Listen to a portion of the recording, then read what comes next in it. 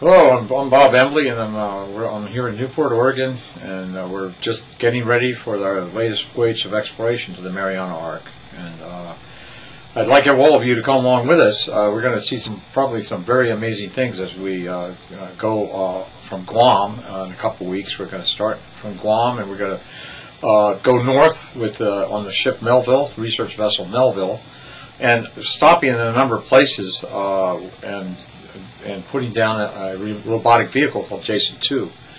And some of these places we saw before, and they're some of the most amazing places I've ever seen on the seafloor.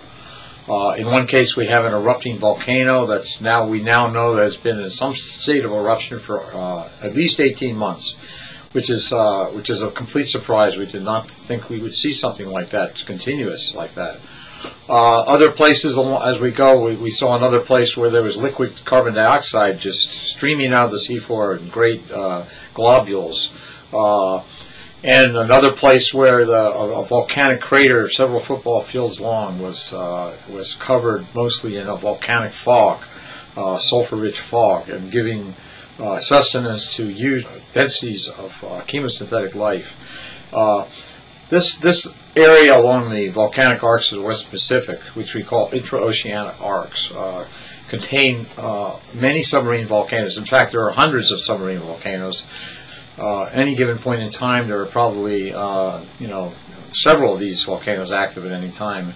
So this allows us perhaps to study submarine volcanism in a way which we have no other opportunity to.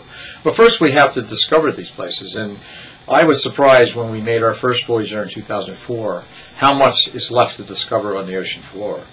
And just the sites that I just described are only some of the ones we've seen. And we're going to be exploring new ones, new sites during the month of April and May coming up on the Melville with a team of interdisciplinary scientists from several countries and representing many disciplines, including biology, geology, microbiology, economic geology.